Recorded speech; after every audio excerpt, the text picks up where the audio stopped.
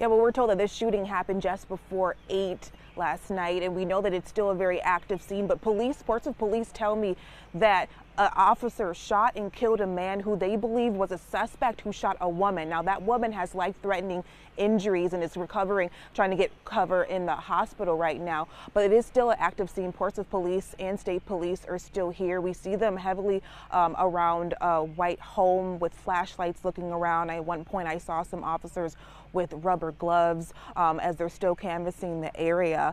But we did see, police tell me that when they first got here, they found a woman with gunshot wounds. Police say they saw the suspect who was a man with a gun.